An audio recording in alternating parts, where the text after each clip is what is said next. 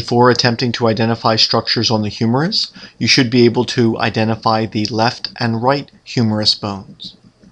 The humerus forms a ball and socket joint at the shoulder with the scapula.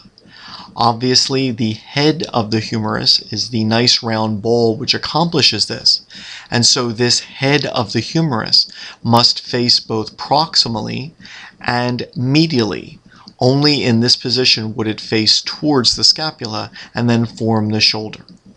Once you know which end faces proximally and medially, you merely need to distinguish between anterior and posterior.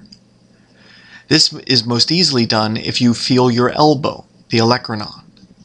When the arm is flexed, you can feel it, but when you extend your forearm, the olecranon is no longer easily palpable, it disappears.